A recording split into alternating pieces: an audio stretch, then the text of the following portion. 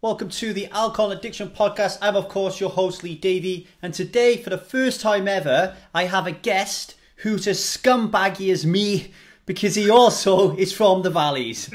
Yes! How's it going, Mags? Yeah, good thing. Yeah, Lee, I should say Lee now. Sorry. No, really good. For anyone listening, me and Mags grew up in school together, where everybody knew me as Ching. That was my nickname. So occasionally, throughout this interview, Mags might call me Ching, and I might call him Mags instead of Mark. Because we're all schoolmates, and we were actually the winners of the Welsh five-a-side competition when we were younger, right? And we got our photograph up in the coveted Hall of Fame in school. Do you remember that? That's right. Yeah. Do you know the first time we actually played football together was down the Ogmore Field when he came from Manchester as well. So I remember that well. Holy crap! Yeah, I was 10 years of age. He was like the first person I played football with. I remember. Yeah. And you were like, man, you've got to come and play for us. You're like Cristiano Ronaldo. Oh, it's fab. Lee, I just want to say it's fantastic what you're doing, and I've been recently really looking at the podcast. It's fantastic what you're doing. Honestly, I mean it. Well, it's good. It's good to get you on because let's have a bit of backstory here. Me and Mark both come from a little valley in South Wales, which has around 3,000 people, roughly, as a population. So the likelihood that me and Mark or anyone else in the valley is going to go on and, achieve great things is really difficult. Our choices are limited. Jobs are limited, prospects are limited. The choices of schools for our children are limited. Like, everything is limited because it's such a small area. And Absolutely. I always have this memory of Mark. I used to go to this little town called Bridgend, and I would walk through the indoor market with my boy, and Mags would always be there trying to sell cable TV to people. and I used to think to myself, I wouldn't want to fucking do that job, but he always had a smile on his face, and he was always happy, and he was always kind of upbeat. And then years later, because we lose touch, I find out that Mark had gone through post-natal depression and had shared his story online, and he wasn't as happy-go-lucky as I thought he was at the time. He was really struggling, and it ballooned. Mark, it's no exaggeration here, is to say he became the world-renowned expert on post-natal depression for men. He started a group called Fathers Reaching Out, and really allowed people, through his own vulnerability, to step forward and say, oh, I didn't even know postnatal depression for a man existed. And he went from being that cable guy to being awarded the Father of the Year award and the Wales Local Hero at the Pride of Britain Awards in 2012. And he literally has been on every TV show you can think of in the UK, and most recently had a trip to Australia, I believe, right?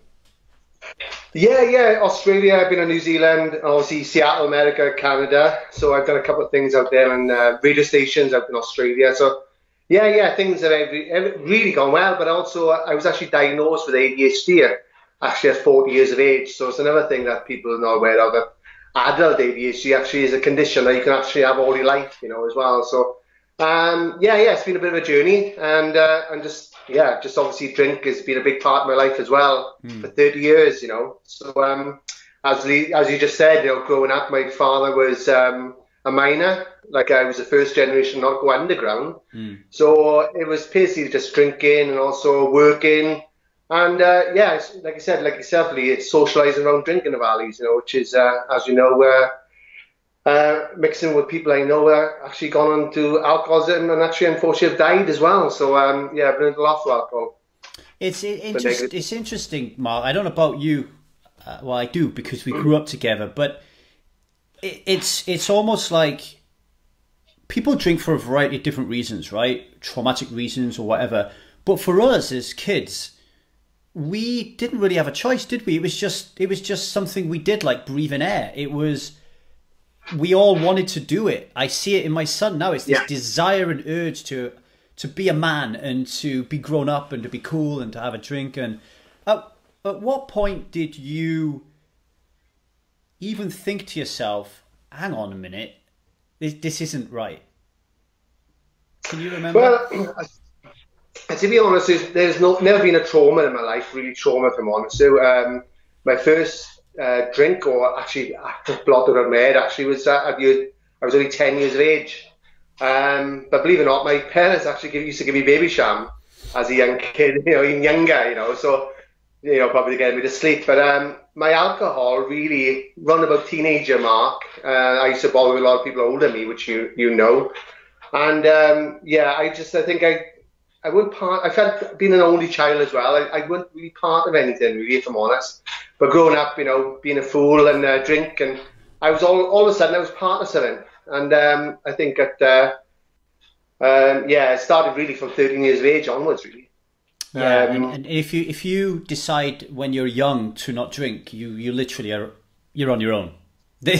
Yeah, because everybody just hangs around in the pub. There's nowhere else to hang around in. We didn't even have a cinema, did we? No.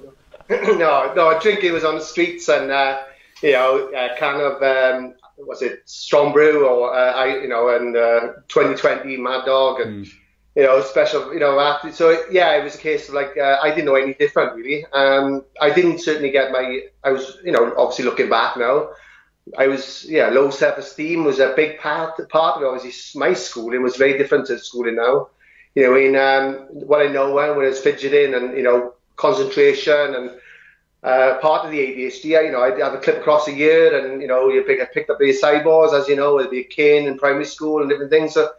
So luckily enough, I was brought into the youth sector, which I'm actually running voluntary now as well. And I think a gentleman, as you know, Stan Norris, actually, I think saved my life, actually, because it could have got a lot worse. I think my sporting, if it weren't for sport, I think it could have been a lot worse. And I had good parents. My parents were fantastic parents, and it was just that I was just brought up to going, working and drinking on the weekend, or, as you know yourself, it was a big part of our lives. Like, so I realised at the point of which my marriage was falling apart, that if I didn't quit drinking, that's exactly what would happen. My marriage would end. And so I decided at that point I was going to quit drinking. And that was 7 years ago now. When was it that you decided first time round to stop drinking? Or did you ever stop drinking? Did you just reduce? Did you moderate? How did it go for you? If I'm honest, only my wife really knows about my drinking. I drink up to 3-4 bottles a night, like especially when my mother was going all across to France to get drinks. So I think it's the looking back, it was when I had a breakdown. Really, I had to give up drinking because obviously the medication I was on, and obviously the counselling. As you know, drink is an antidepressant. Drink was my coping skill throughout my wife's post-natal depression as well. I would make sure my mother-in-law was looking after the baby because she come to live with us, which I'm still getting counselling for now, if I'm honest. I'm joking. I had a lot of family support, but it was those times when I'd be drinking on my own. It was my coping skill. I gave up smoking about 12 years ago, and when my son, obviously, when my wife was pregnant, I didn't want to smoke because it was save money, but as we know, with one addiction, it goes into another addiction, and drink was a big part. It's definitely a big part. I've always been, I think 30 years, if I'm honest, I've always had what I now realise a problem with drink. And, even now my wife would say, if she was here now, Mark, you have got a not good relationship with drink. I think it's gone worse as I got on, if I'm honest. So the hangovers, my motivation around it, yeah, certainly. You talked a little bit about your breakup there. I've explained a little bit about it in the show notes, but can you just give us a nutshell version of what kind of happened around the time that Ethan was born? Yeah. I didn't know nothing about depression, if I'm honest. So, as you know, I was just very motivation in sales. I knew about all these good motivation speakers. So I was always very motivated. But when my wife had post-natal depression, at 30 years of age, it happened from a traumatic experience. I honestly thought my wife was going to die. and he thought my baby was going to die. And it was the first time I actually ever had a panic attack. I never had a panic attack ever before. Didn't know what it was, and what I know now, it was, I had, birth trauma amongst men, which is another thing I'm campaigning for. A lot of fathers are witnessing their loved ones going through this traumatic experience. But it wasn't until my wife had severe post-natal depression, where she should have had a mother and baby in it to keep us safe. My world totally changed. I went from earning anything for up to £60,000 a year on average, 25 as a sales rep and manager, to the point then that I had to give up work for 6 months, no money coming in. You get used to that lifestyle. Then you're totally isolated. Then you've got to look after my wife, the baby. Money worries were starting to come in. You've got a mortgage to pay. The total isolation was unbearable. I couldn't even tell my best friends how I was feeling. I couldn't tell them about my wife, because post-natal depression is one of the biggest, hardest stigmas, because everyone thinks, well, it should be a happy time. You've got a baby, why are you depressed? But it doesn't. It's not like that, And eventually, around about the 4-month mark, then I was starting to get suicidal thoughts. I remember walking on by Cardiff Castle, as you probably know Cardiff Castle, and I didn't want to make a plan. There was no plan in place, but I just wanted somebody to hit me, a bus or anything, to hit me, to actually stop this mad racing thoughts, which, just, as you know, I had depression then, but I still carried on for years, really, if I'm honest with you. And drink was part of that. It was my coping skill. Mark, can you turn your video off and then back on again? Yeah. Because you just frozen.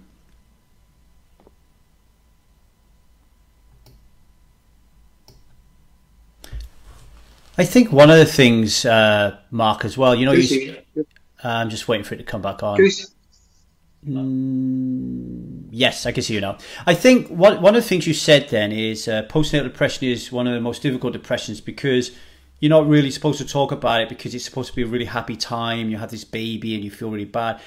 Isn't it another issue that you're a man? So as you know, I've got a 4-month-old, and every day I experience a severe amount of guilt that I am not able to drop my work and just go and take care of the baby. And I worry about everything about my wife and my child. And when she's only sleeping in 2-3 hour segments and she's with the baby 23 hours a day, I feel bad just saying I'm tired, let alone saying I feel depressed. Was that a real problem for you as well?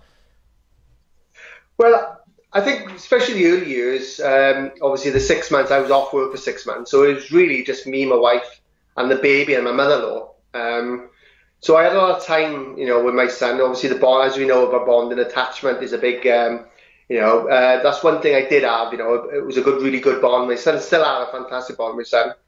But like you said, sleep, and like you said, fatherhood has changed now, especially from 20 years my father was growing up. It was just go to work and come home. Fathers, there's more stay-at-home fathers now than ever. There's 200,000 single fathers in the UK alone, so you can see how fatherhood's totally changed as well. And a lot of fathers, like yourself, Lee, want to spend more time with their son, and unfortunately, I think mental health around fathers hasn't moved on like it has with women, especially. It's taken 20 years for them to get this far. So fatherhood, or father's mental health, that I've been campaigning for, is very much new research. Only new research are just coming today, and a lot of fathers I talk to just want to spend more time with their sons or daughters. It's changed a lot. So I totally get it, and like I said, you want to spend more time. And that's what I'm finding. A lot of fathers feel the pressure now as well to actually do more overtime. Like today now, especially as the financial costs of having any child. But when you've got to overwork, a lot of fathers are overworking, and if they got some sort of anxiety in the workplace, now all of a sudden they got to do even more hours and spend more time in the workplace, and that affects obviously the family. And in fact, my campaign is not just for the father, it's actually for a more family approach. Because if a father is unwell, that affects the mother's mental health, and that also then affects the bonding and attachment with the child also. Like so, it's got to be a more of a family approach rather than just a mother at the moment in maternal services. Yeah, I agree with that. It's interesting because when I looked at creating the needy helper, one of the things that I considered doing was creating a niche for helping men quit alcohol. And to be honest with you, the reason I didn't go down that approach is there are no men out there who are openly wanting to quit alcohol. That's wrong. There are men out there, but realistically, the ones who are really reaching out are 45-year-old plus women, not men, right? So, you know, you face this problem whereby you can't run a business and pay the bills by helping people who don't want to be helped. It's such tragic. And I think it goes all the way back to what you were saying earlier, that fatherhood isn't like it was before. And our fathers before were hard men, right? They loved us, but they didn't show us that they loved us, and we were brought up to like be this strong pillar in our relationship, and to be open or vulnerable, or to put your hand up and say, "I'm really struggling." That wasn't allowed, was it, back then? No. Especially like you said, and my father learned off his father as well. You know, it's that generation. You know. Fatherhood, you know, like it's the mining, especially up our place, as you know, the mining community was, you know, to come out with depression was harder now for any man. But then on a father coming up with, I got post-natal depression, which our father's actually getting diagnosed now at last.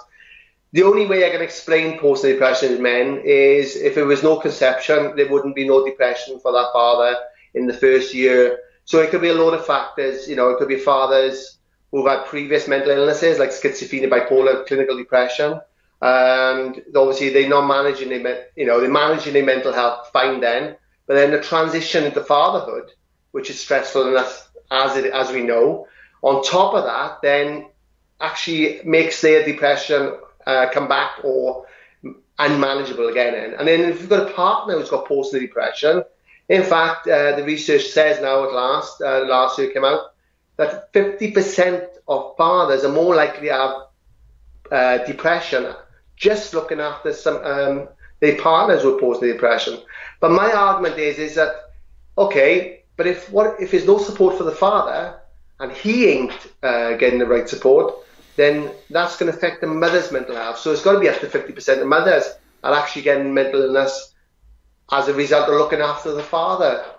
So you can see how I'm trying to change things, and there's no mention of the word fathers on the CG 1929 guidelines. So this is the other thing we need to, I'm hoping to change, is have some sort of guidelines that the father will get the support. 1 in 10 fathers now is actually properly researched, thanks to our friends in Australia, and it's actually down in America now that 1 in 10 fathers will actually suffer from post-natal depression.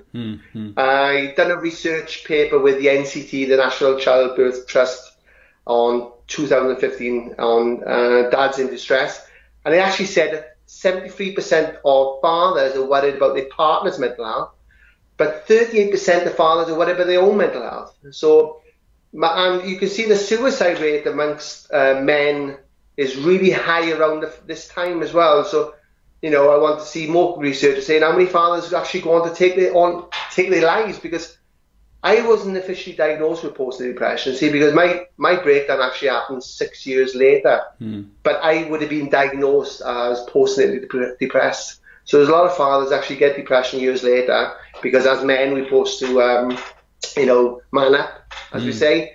And, the only time that men actually go and get the help is when it mostly hits crisis point. And they, like myself, went on to have a breakdown where the body just shuts down and you just can't cope anymore. So, there's a lot of good research coming out now. And we're fortunate in the UK that if we do have a mental illness or mental breakdown for whatever reason, we're talking about postnatal depression right now, is we can just trot along to the doctors at a hospital. I'm not saying the care, I'm not commenting on the quality of care, but we don't have to pay for it. No. And I imagine if we lived in the States, for example, and you was a man suffering from postnatal depression, and you had to pay for it, it's just one of those things that you're going to say, well, you know, I'm not paying for it. I'm going to man through it, you know. And I think that is another difficulty. One of the things I wanted to touch on there that you spoke about, Mark, and I don't know if you've seen this, is, as you know, alcohol destroyed my first marriage, and at the time that happened, I had a choice. I had a choice on my hands, right? 'Cause I had a 10-year-old son, and the choice was: do I fight for custody of my son, or do I allow my son to live with his mum? And my intuition, my heart, my gut, everything said, you cannot take away your boy from his mum, right? You cannot do that. So I left my boy with his mum, right? I'm open at work, then. Okay, we you can cut that out, can you? We'll see. I don't care too much. We broke up a little bit. It's not going to spoil the viewing pleasure or the listening pleasure too much. I was just saying, you said there's 200,000 single fathers in the UK.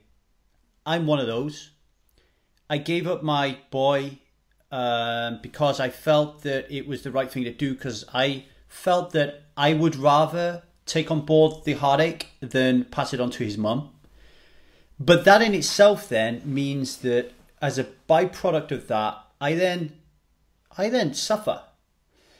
And I'm not sure that, like, I certainly know that my ex-wife doesn't understand that I suffer. She just sees me getting on with my life and thinks that I don't care about my boy and all that kind of stuff. And that in itself accentuates my pain, makes me feel even worse about myself. Do you get a lot of these single fathers coming forward, not necessarily with postnatal depression, but just with depression, because they, let's face it, I don't have a relationship with my boy like I should have if I was living with him 24/7, you know? What's your thoughts on that? Yeah. Well, it's funny because my work now is actually going into more of that. Now is obviously my experience is postnatal depression and father's mental health. But what I'm finding now is a lot of fathers not seeing their children, and that, you know, they turn to drink, there's drugs, there's anger, there's violence, there's loads of factors. But yeah, I'm certainly seeing a lot of fathers contact me. I think you probably know of Matt O'Connor, you know, the Fathers for Justice. You know, obviously a couple of years ago, I was in a meeting, a conference, which obviously there was a lot of fathers' rights. And like I said, I'm not down that route, you know, obviously, but it certainly is a lot of fathers who are just crying out for help. It's affecting their mental health, you know, massively, you know. And I can't imagine myself, you know, not being able to see my son, you know, on a weekly or day. You know, it's hard, and a lot of these fathers are not seeing their children like for months, perhaps sometimes years. You know, I've spoken to fathers. You know, the reason. So I totally, even though I haven't had the experience of it, but I totally understand a lot of fathers who just want to see their children, and it's massively affecting their health. If people are wondering what on earth is Lee talking about this for, let me just put some context to this. It's alcohol. Alcohol creates a division in your relationships if you cannot keep control over it, or you can't get help. Okay, that then often leads to divorce, right? And I think it's a lot of couples say, oh, well, you know, it's good that we got divorced because our children were suffering. However, it's very, very unlikely that when you do get divorced, that it will be amicable and everything will be all roses and rainbows, okay? It's more likely that there will be a lot of conflict. And a divorce in conflict with children involved means they're going through even more pain than they would if you stuck together, right? Now, if through that conflict, one partner, the man or the woman, decides that they're going to use their children as a weapon, or they are going to, you know, be obtrusive about allowing their parent to see their child, you know, that is going to create more likelihood of depression, more likelihood of that person returning to alcohol, and more likelihood that your children will grow up and turn to alcohol and be poor parents themselves and make poor choices, because as role models, you are really setting the wrong example. And I know in my previous relationship and the way that it's gone, one of the things that I really, really find difficult with to forgive myself is that promise that we made, nothing will change. We will still be your parents. And that is bullshit, because I don't feel like his parent. I feel like a guy who rents him occasionally, like a video, and then I have to take him back, and that breaks my heart. And if I was of the constitution where I didn't believe alcohol offered zero value and I was doing this cold turkey, if I was like an AA guy now who was doing this cold turkey, I would have turned to drink so many times because I wouldn't have given a fuck, you know? And that's the context I'm putting around this. I think it's really important that women who are listening to this, who are not allowing their fathers to see their children, I want you to pay attention to this. Now, this is very different than not allowing your parents, your children to see their parents because they're a risk. I'm not talking about that. Like if someone is an unsuitable parent, I get that completely. Absolutely. But for those that are just falling out because they hate their partner for whatever reason, get past that for the sake of the kids. For God's sake, you can. You know. Totally understand. You know, and it is unfortunate. Fathers actually taking their lives because because obviously they're not seeing their children and they've actually been good parents or good father. You know, so you know it's a massive.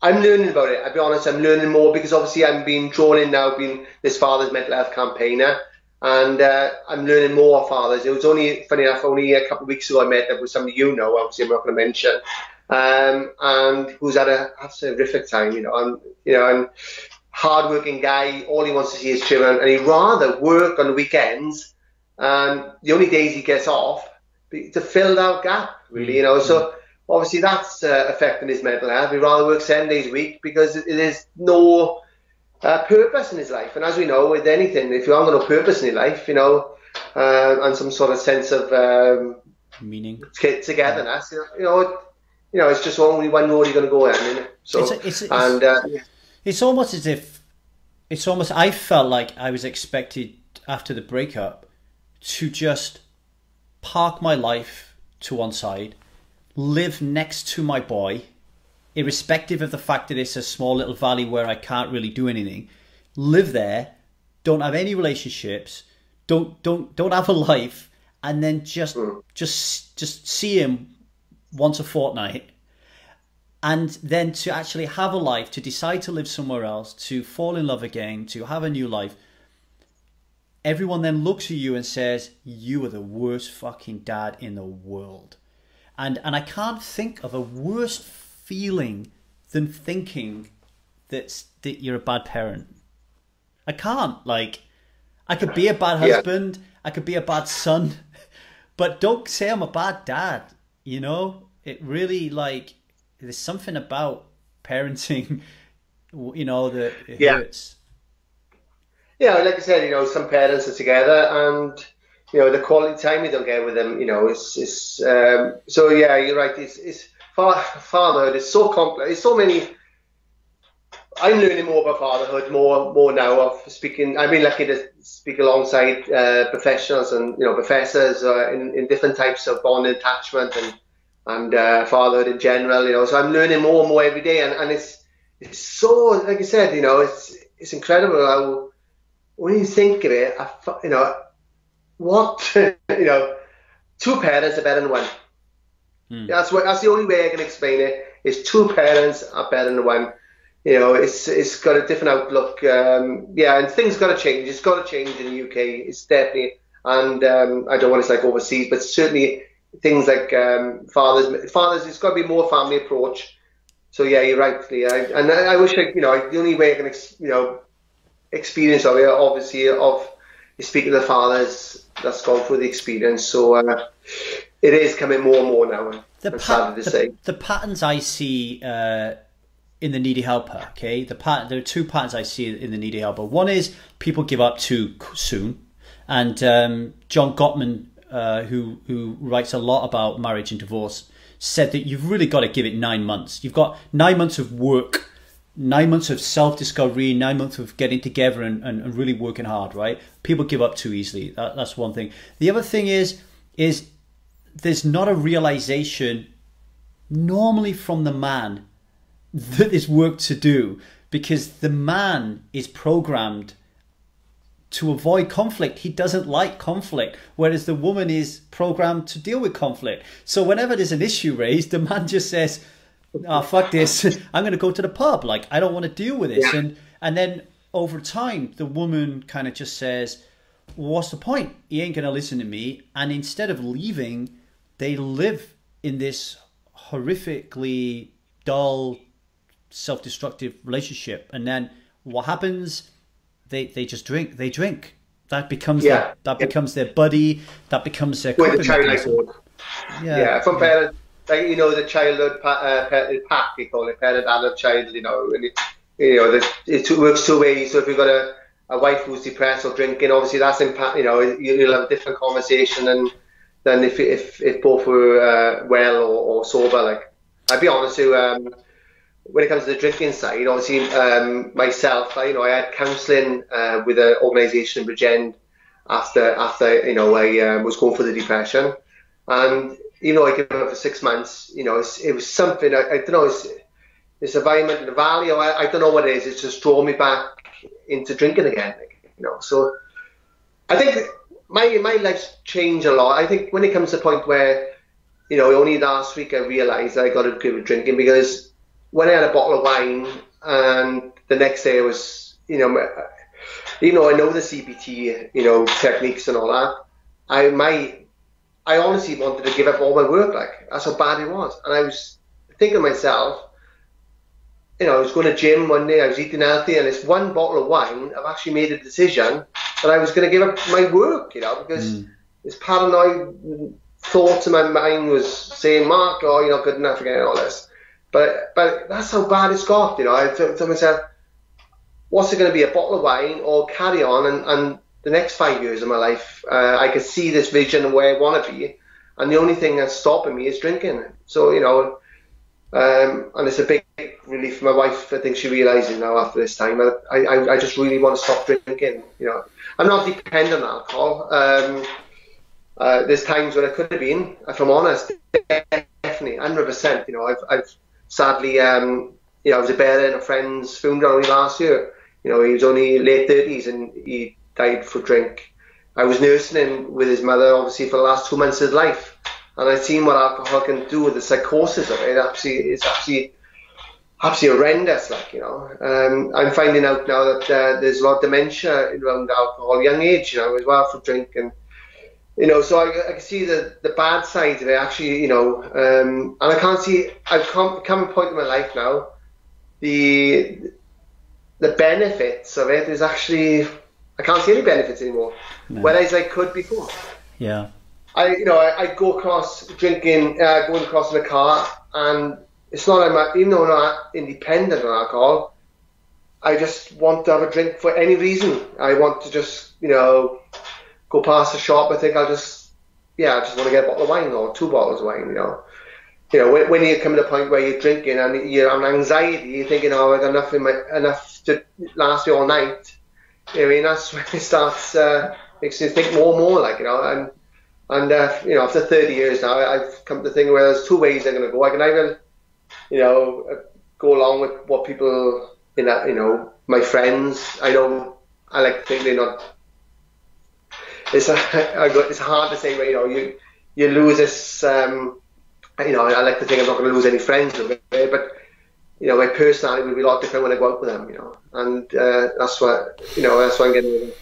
I think one of the things that makes it easier when we get into our 40s is our friends, large majority of them have all kind of got wives and or husbands and kids, so that Thursday night, Friday night, Saturday night, all day Sunday thing that we used to do in the valley is not there as much. Let me ask you a question. Are you thinking of moderating, or are you thinking of just never drinking again? No.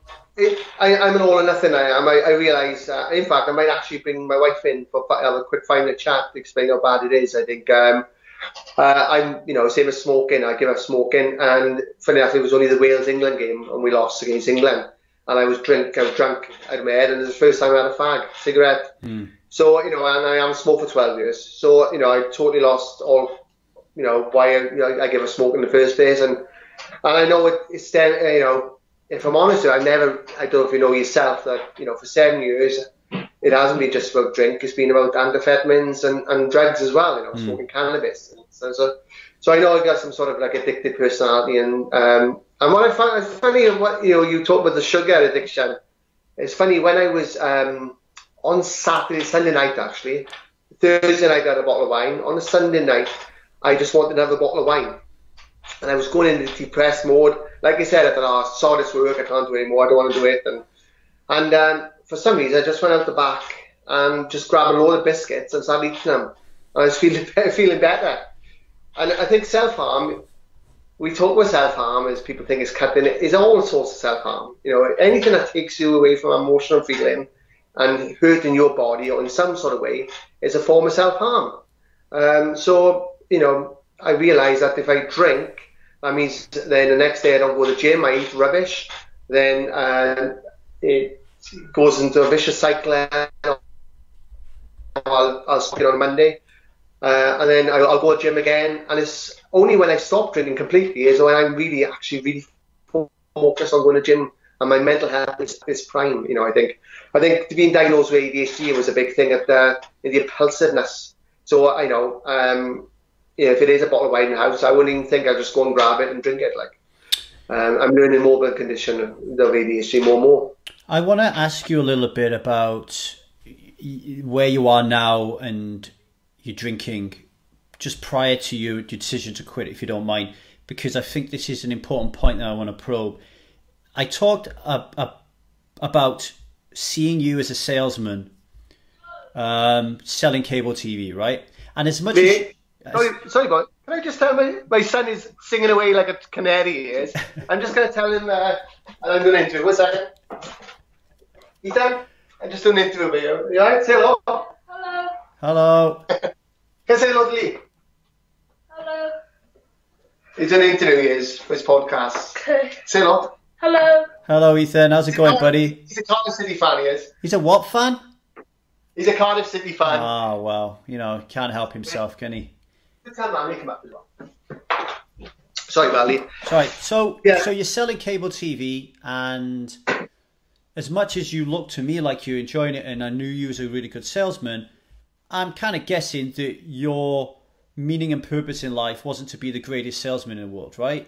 And then all of a sudden, you find this thing happen to you, this hurricane, where you start writing about your postnatal depression, and Good Morning TV are inviting you to talk. You're going to go to see the bloody Queen. There's all these things that start happening, and you all of a sudden, it feels like from the outside that you're in your element, that you've found meaning and purpose, being you are now going to give your life to service, and you're going to help other people discover and deal with mental health. Now, I run a training course where I help people who quit alcohol fill their white space by finding meaning and purpose, because I think if you don't have meaning and purpose, then you are more likely to relapse, right? But here we have somebody who's found their meaning and purpose, but somewhere along the line, it seems like it's got a little bit overwhelming, and even though you're on the right path and you're happy that you're on that path, something unusual has happened. Can you talk about that a little bit more? Yeah, what it is, my mind's constantly racing all the time, unfortunately. I get ideas constantly all the time. So when I started, I think part of my recovery was this purpose. I said at father reaching out, I think it was a massive purpose. I was in a gym one day, I spoke to this guy, I was in recovery, I was on medication. Sorry, I'm going to really... So yeah, so I was in the gym one day and all that, and this guy said to me, side by side, he said, look, I got to go to NHS prams. And I said, okay. He said, my wife's got post-natal depression. And I said, no way. I said, my wife had postnatal depression. So all of a sudden, we are talking side by side. I realised this gentleman lost everything. He had a breakdown looking after his wife. He unfortunately witnessed his father hanging 20 years ago, and he contained that for 20 years. But when his wife had postnatal depression, it was different things. So I asked him, was there anything out there? And he said, no, nobody's ever asked me how I was feeling. So when from that conversation, I went out to Set Father reaching out, and all of a sudden the media got involved, and obviously, like you said, I've been on radio stations and TV. But I had a 5-year plan, believe it or not. I had a 5-year plan, and that 5-year plan actually came ahead in December. I spoke in the House of Commons in Parliament, and my paper was, luckily, I work with a lady called Dr. Jane Hanley, and she does all the referencing and the work alongside me. Whereas I'm with the academic side, she actually brings it to life. And, you know, when in the Nursing Times, I don't know if you've seen the BBC Victoria Derbyshire show. I was on there with another father with postnatal depression, all this in the space of the 5 year. And all of a sudden, it was like, okay, I've just travelled around the world. You know, my work's now known all around the world. And all of a sudden, it's like, God, what am I going to do next? And that's where the big thing was. What am I going to do next? And like I said, filling that gap has been massive for me. I think it was part of my recovery. I'll be honest, if it weren't for that gap, I think I could have my mental health wouldn't have been as quick as it had been. And unfortunately, like I said, the drink was still part of my life then. It was still part of my life. But I think this time I've got a new 5-year plan, or 10-year or 20-year plan now, and it's totally different. And it doesn't involve drink. I think I like this. What I want to, like I said, serve other people to say, look, if I can do it, you can too. So more or less on the motivation route as well. So if somebody has got depression, use it and educate people in school, or if it's in workplaces. And I just got a different plan now. But I know for a fact if I keep drinking, my motivation won't be as good as if it is. If I do give up. Sorry. I want to mention something there for people listening. I've just finished reading a book by Eric Rice called The Lean Startup, and Eric Rice, it's a business book about startups, obviously, and I was reading it because Needy Helper is in effect a startup, right? And what Eric Rice teaches is to experiment in business, but there are parallels in life, right? So what I get from Eric Rice is he says you experiment in business and you see if things work. And if they don't work, you listen to the feedback and you adjust, and then you tweak, and then you experiment again, and then you keep going. But at some point in life, you have to make a decision about whether or not you're going to persevere in that business, or you're going to pivot and take a different angle, right?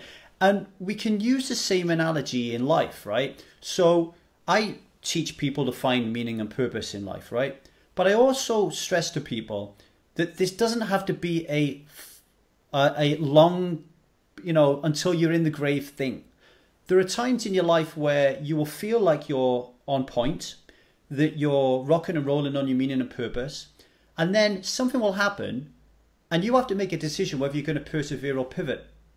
And don't beat yourself up if you suddenly decide that this isn't what you want to do and you want to pivot and do something else. Yeah. And it's the same in your relationships.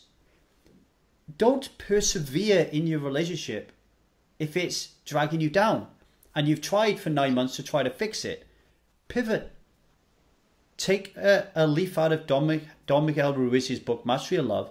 Respect the person that you're with by leaving them and finding somebody else who matches you better so they can find somebody who matches them better. I just thought of that then. So maybe, Mark, when you had your 5-year plan, it sounded like you, instead of making service a life orientation, you made it a 5-year plan. And then when it ended, it was like, yeah.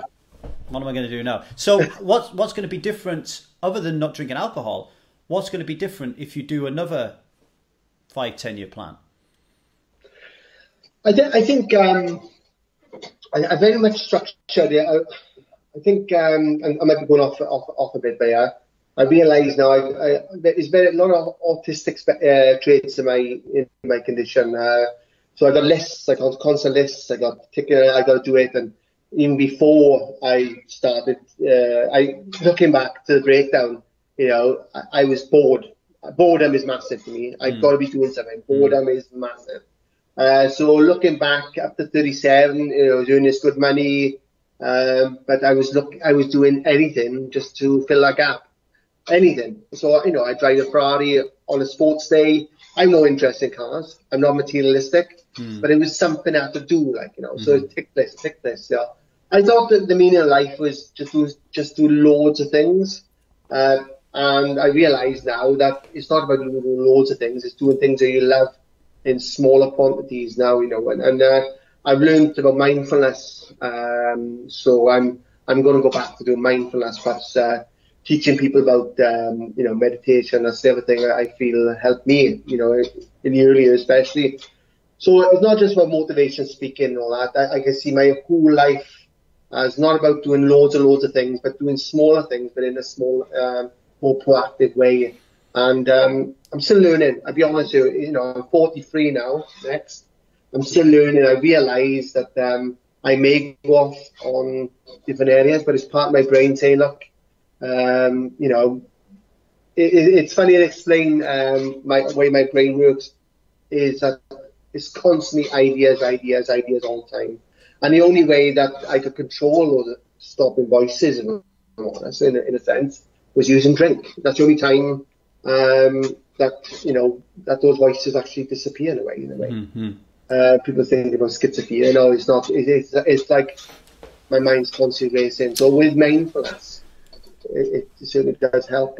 So your plan, just to make people aware of this, is you're going to quit drinking alcohol, which in effect allows you to control the ADHD in a way, because what's happening is your mind's whirring 100 miles an hour, and you're all right when you've got stuff to do, but all of a sudden when you're bored, you've got nothing to do, and these voices are telling you, oh, you're not good enough, you haven't got this shit figured out. Absolutely. All these people, and I guess as well, Mark, when you went through this hurricane and you went from selling cable to the Houses of Parliament, I imagine you had a lot of people around you in the field of mental health who had gone through some serious academic studies, who had like all these different names behind them and letters, and you're thinking to yourself, I'm just Mags from Ogmore Vale, and that must have had a bit of an impact, didn't it?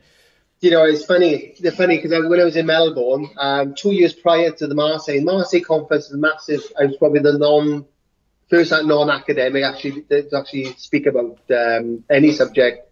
The Marseille conference, and 2 years, Dr. Jane Hanley, she said, Mark, will you be one of the speakers there, primary speakers, whatever. And I actually walked out. Bear in mind, I was happy speaking in organisations, football clubs and different things and prisons, but I didn't think I was good enough. And the one reason why I did go to Australia, because I realised that I was good enough. I think that, then, and the biggest joy I've had was walking actually down from the conference. I left early actually from Melbourne, the conference in Melbourne, and it was like £1 million worth of therapy just in one hour. It was like, oh my gosh. These academics, these people, professors from around the world, right? I was on a stage with some in Australia, New Zealand, America, all, Canada, and I was the only one from the UK speaking to my fathers, So yeah, it was, and because I think the reason why I know so much about fathers mental health, because my communication skills from sales have made me open these guys up even more than the academic. So, and I got the information out there. So my 12 years of sales, I'll give an example. When I talk to a father, I don't say, are you going to go to the GP? I say, no. When's best for you? When are you going to go GP, John? Monday or Tuesday? So I tweak it like I do with Sky. When do you want Sky for it? Yeah. Basically, rather than selling him cable, you're selling him the idea that he needs to get his shit in order and help himself. So what you're talking about here, are you saying that throughout this journey that you've suffered a little bit from imposter syndrome? I said, say again? Are you saying that you suffered a little bit from imposter syndrome? You look around sometimes and you think, I don't belong here? Sorry, yeah. I think it's a different field I'm in now. I think now I'm more accepted now. People actually. I don't. I know. I'm going to London again next week. Speaking at the BGM. So if you look at the list, it's incredible. With all these people OBEs and MBs and dames and all this, and there's little Mark Williams Mogmobile. Speaking of my fathers. So, but I'm totally around that circle now. I think because I know it's right. I know what I'm saying because it's actually come from the horse's mouth. These fathers have actually opened up to me. I think part of the reason why they've opened up to me too as well is because they know I've gone for the experience. Yeah. And they totally get it as well. Yeah. I think that's really been a massive thing as well. And obviously I'm more, when I first started, I was educated to a certain level. But now working with Dr. Jane Hanley and other professors and doctors, wherever, I'm listening to them and being around meetings and speaking on their platform, my education is just, I didn't know nothing about bond and attachment, 4 years ago. Now I'm knowing how important that is, So yeah, it's been a journey. I'm still on our journey, but I think my low self-esteem coming from school, if I'm honest, massively. Looking back, I think, as we know, I left school with no qualifications. So when you're told you're thick and stupid, and because I just couldn't concentrate, I wasn't interested in the subjects. If you give me a book on mental health, I look at it, like psychology, I can see it, I can, I'm doing a project now. I look at it differently than I would, So I think school had a massive part of my life. I think I had learning, I had speech therapy when I was 5 years of age. I don't know. You when I first met you, you had a stutter. Yeah, slight stutter, yeah. Speaking very fast and all that, and so I've learned to. Obviously, I still get it when I get excited sometimes, but there's certain words I can't say now. And also, I was diagnosed. I found out with the ADHD that I was diagnosed with dyslexia, moderate dyslexia. So what you find with ADHD, you've got the condition, and what stems from it is the anxiety, depression, low self-esteem, dyslexia, mental OCD. So sometimes we treat the actual depression or anxiety, but really we don't treat the condition as well. We can treat the condition. So I'm learning, and I think, I don't know if you know that it took me 3 years to actually get a proper diagnosis because they tried to diagnose me with a bipolar.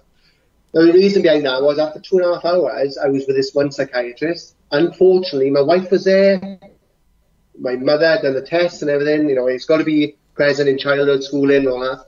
I've done the tests and all that, and the gentleman said, yeah, you've got ADHD. Unfortunately for me, that psychiatrist after 30 years left. And you can imagine when I went into the room and with that on my own, with a hoodie on, with Winter Boys and Girls Club on it. And I said, he said, what do you do, Mr. Williams? I said, I speak around the world. No, I didn't speak around the world then, sorry.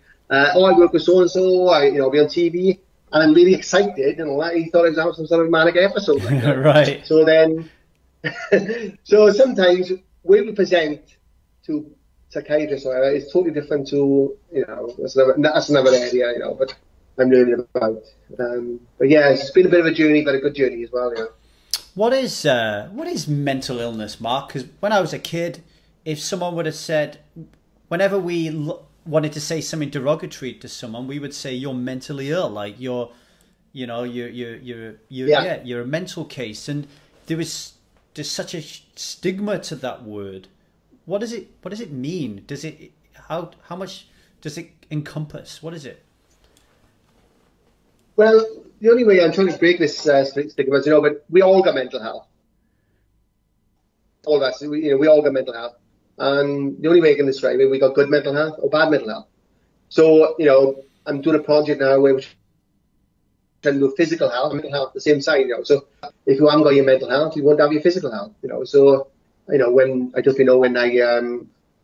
I was depressed, when I had my breakdown, I just won the British Welsh kickboxing over to 35 tournament, I was going for my black belt, then, but my mental health was suffered. Yeah. To the point where I didn't have I broke down, so mental health is everyone, all I can say is there's not one person going through the same sort of mental health, depression, or there's low, there's high, there's moderate depression, some people can get out of it, Some people, is low mood. Unfortunately, we give medication or counselling, but sometimes that person may not need that medication, or they may, need CBT, one may need DBT, one need mindfulness.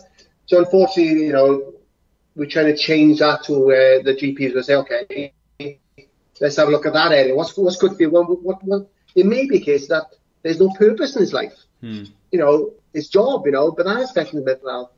We need to start listening to the person rather than what we assume sometimes as so in my situation is I got to keep my ADHD in check, otherwise that will affect my mental health as well. So it's such a complex area, mental health.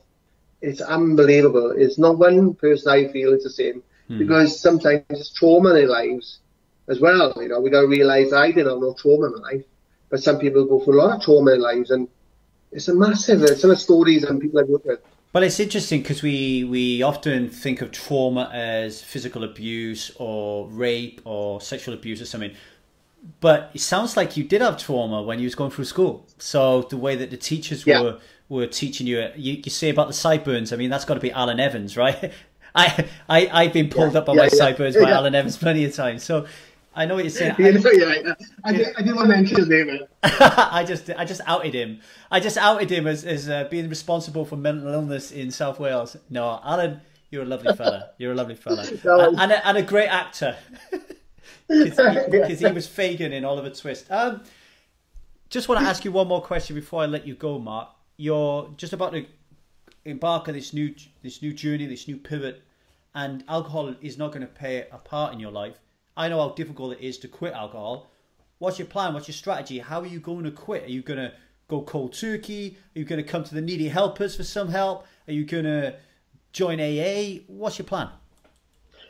Yeah, I think, part of the reason why I've been in touch with you recently, because obviously I made that decision, if I'm honest. And I think, like you said, the thing about AA as well, I'm not that, I'm not if I'm honest, only my wife will actually know. And I like, before you go, Lee, to actually speak to my wife as well, because not a lot of people know after 20 years what she knows about me, really, because everyone sees me as a happy, go-lucky guy and all that.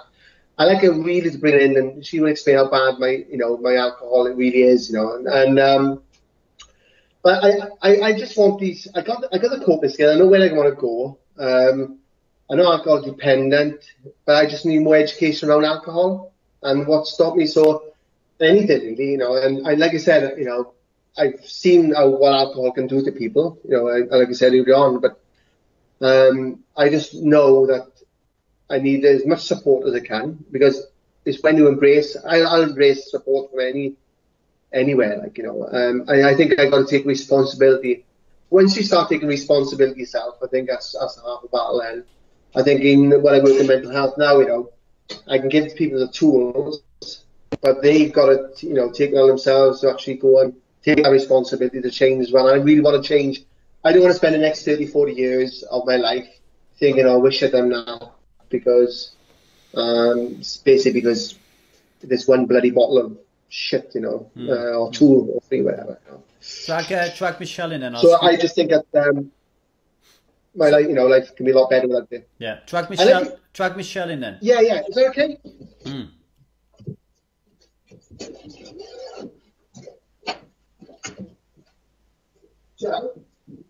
Yeah.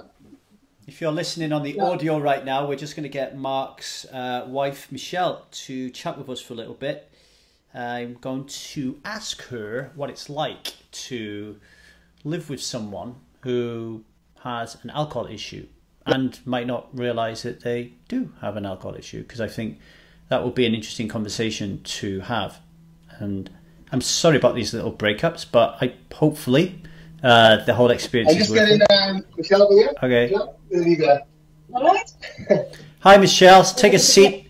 Get in the hot seat. She's not used to Skype, Lee, so just to lay down. So. Okay. I don't know if Mark's told you, but you are actually live on the podcast right now, right? So. All right. I just want to ask you. Mark was telling me about his drink, and drink being a problem, and being from the Valley myself, been in that same situation. I know what it's like.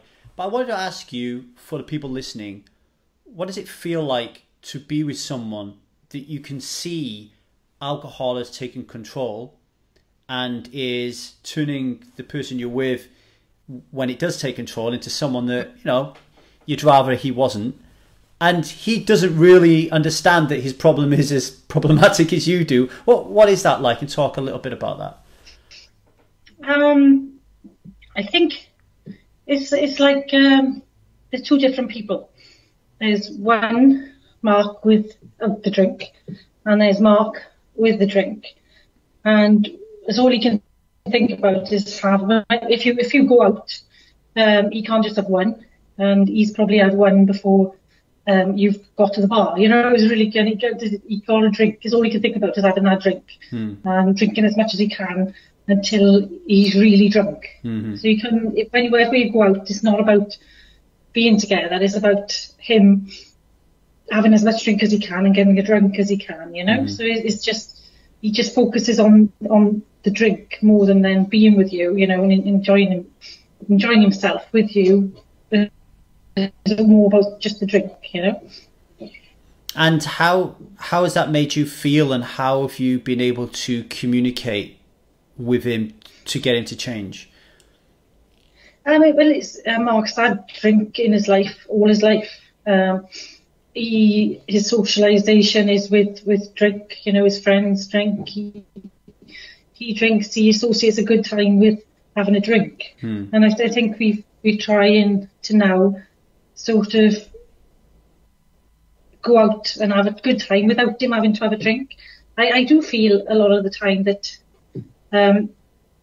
like he can't go out without having a drink. And even in the house, sometimes he has a bottle of wine, and that's all that matters then, is him with that bottle of wine.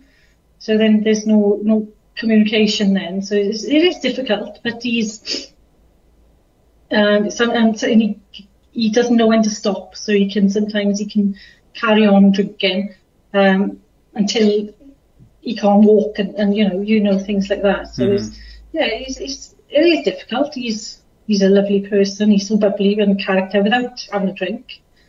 So he doesn't really need it, but he feels he does sometimes. Did you create an ultimatum? Did you create boundaries and say, look, Mark, I don't want this in my life anymore? Or did Mark himself realise that he was impacting the relationship because of his choices? I think he's realised the drink is not good for him. Once he's had a drink, everything goes out the window. He starts eating unhealthily. The next day he's in a really bad mood. It just doesn't affect. It's not just on the night. It affects his whole, his mood, his health, everything. He gets snappy when he's got a hangover. You know, it affects everything. So I think he's realised himself. I think we have had plenty of arguments, and most of them are over his drink. And most of the arguments are that he has about 5 drinks before everyone's had one, and then the way he behaves when we're out, everyone thinks is, oh, funny Mark, you know, jokey Mark. But when you're out with somebody like that, sometimes it can be frustrating, and you're the one then that has to sort of take him home and put up with like the hangover the next day, and put up with him being miserable, you know. Yeah, I've been there. You start to develop a feeling of shame and almost embarrassment when you go out, because you know that this behaviour is going to happen. Jekyll or Hyde, I don't know which one's the bad guy, but you know it's coming, and you start to think, oh no, and you can't enjoy yourself, I guess. So you don't drink, or you drink moderately? I don't. I've never been one to drink in the house. Yeah, I'd rather a cup of tea in the house, to be honest. So I don't drink in the house. When I go out, I'd like to have a drink. When social, I'm over a social drinker, you know. And if I go out with my friends, or if me and Mark go out, we'll have a drink. And Mark's always been like, oh, if I only have a couple of drinks, he's like, oh, come on, what's wrong with you if you're not drinking loads, you know? So it's like encouraging me to drink because he wants to drink, you know. And then making me feel like I'm the bad one if I don't want to get absolutely drunk, you know. Yeah. No, I get it. And But you know, I'm not saying when he's drunk, and when he's sober, he's fine, you know. He's a good laugh, but it does get a bit tiresome when it's all the time, and when it's like he kind of neglects me then when he's drinking, because he just wants to go and drink and have fun. And I'm not against that, you know. I like to have a drink and have fun as well. But it is like, I'm not there. I could not be there, you know. Yeah. So it is, you know, it's kind of like you're out together, but you're not out together. Yeah. So, you know, he's just focused on as much as he can drink, you know. Yeah, it actually, I imagine you start to think, well, I don't want to go out because I'll be too busy watching what you're doing and worrying about what you're doing. I can't enjoy myself. Whereas hopefully in the future when Mark quits, you'll be able to find something that you can both do together that you enjoy, that has a shared meaning and purpose that doesn't involve drink, you know, because you're right. I don't think when he stops, I don't think he will want to go to the pub with the guy, you know, with the guys. I think he will just be wanting to get away from that. So I think the challenge that you have on your hands is actually, filling up his space with stuff to do that doesn't involve drink, because he's 100 miles an hour. So yeah, I think it's just been, that's what he's been brought up with, and that's what he's used to, and the valley life. And that's the first thing he turns to if he's having a stressful day. So it's like a coping mechanism as well, you know. Yeah, Michelle, thank you very much for joining us. Is he still there? Yes, he's here. Yeah, drag him in. I'll just get him out. Drag him in. Thanks, Michelle. Thank you. Cheers.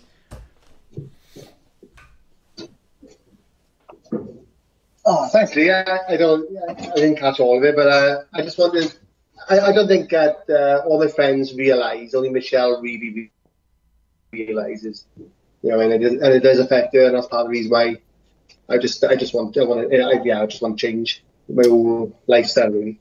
I think part of the problem is a little bit like, you know, you were talking earlier on about postnatal depression and not being able to talk to somebody about it because they wouldn't understand it, or you feel like you lose some of your manliness or whatever. Quitting drinking when you live in the valley is quite similar, because what I found when I quit, when I was telling my friends that I was an alcoholic, they were looking at me and saying, "No, you're not an alcoholic. You're just one of us." And you could see in their faces shock that if I was saying that I had this real problem and they were drinking the same, if not more than me, then to associate themselves with me and to acknowledge that would to be acknowledged they had a problem, and it was easier to just leave me alone, not call me anymore, not go out with me anymore, because then they don't have to confront their own issues. And I mean, just even the other day, you know, I wrote a long blog post on my birthday on Facebook, you know, and just to say, you know, I'm really glad I'm sober and how much things have changed now I'm sober. And even then someone writes on there, "Yeah, do you remember that time you got really pissed in a casino in Vegas and was wheeling around in a wheelchair?" Trying to like, yeah, that moment was fun. No, it wasn't fucking fun. I was being wheeled around a wheelchair in Vegas after being naked in front of it. It wasn't fun. And to change that mindset is really, really difficult. Oh, Lee, honestly, one of the worst things, you know, I flooded a hotel in Western-super-Mare, like, you know, my friends laugh about it now, but I was so drunk in the afternoon, you know, I left the taps on and I flooded the hotel. And it's, you know, I've been done for drink and drive, I drank disorderly 3 times in the past. You know, I woke up in a police cell, you know, thinking I painted my bedroom white, and, you know, so it's always been part of me, you know, urinating in a public place because of drink. You know, all the bad things I've done, you know, because obviously I've done a lot of bad things. You know, I haven't hurt anyone, but a lot of bad stuff. I think, I could have done a bit better, and worry about it. Then it's always been drink. You know, it's always have. You know, in Michelle, my relationship, Michelle, everything that has affected us is because of drink. Like, you know, and I've been with 20 years now, and she, you know, sometimes she's put up with me. You know. I don't know what she said, but I've been drinking a bottle of wine. And to myself, you know, it's affected me as a father as well, because sometimes I could be putting my son to bed and all I'm thinking about is that bottle of wine. Or you're putting him to bed. You don't even know you're putting him to bed because you're in blackout. I'm not in that mindful moment. Yeah. I'm not in that mindful moment. Because part of me, my brain is telling me it's about the wine downstairs. So I would really just get him, to bed as quick as I can, it's all, right, and then I get agitated, and then I think, oh, why is he going to sleep? Because really, the back of my mind, somebody is telling me there's a bottle of drink downstairs. So it's affected all parts, and looking back, and I have looked back recently, I can't see. Well, certainly now I can't see any positive signs. I think it's come to the point now. I think, he talked about moving away. He's talking about moving to valleys, and part of the reason why I want to move away is not because I want to move away from, because I've got a good life where I am and stuff. Because, like you said, everyone talks about drink in the valleys. The night out is having a drink, but I want to change that. My mindset. Environment is absolutely critical. Mags, I've taken up enough of your time. I just want to end by just saying thank you for being brave enough to open up your laptop and start telling the world your most personal and private, intimate details, not even knowing that anyone was going to read them, and then all of a sudden having to deal with this almost celebrity status that was thrust upon you. And I want to thank you for doing that, because I believe that you have affected and helped save the lives of thousands of men around the world who have now feel confident enough to come forward and share their stories as well. So I want to thank you for that, and I want you, thanks, Lee. and I want to thank you for choosing to quit alcohol, so you can keep doing that, but doing it with a more renewed, laser-like focus, because you won't have this poison dragging you down. So, Mark, I want to thank you for that. I want to thank you for being a guest on the Needy Helper podcast. Yeah, thanks, Lee. Thanks. Brilliant.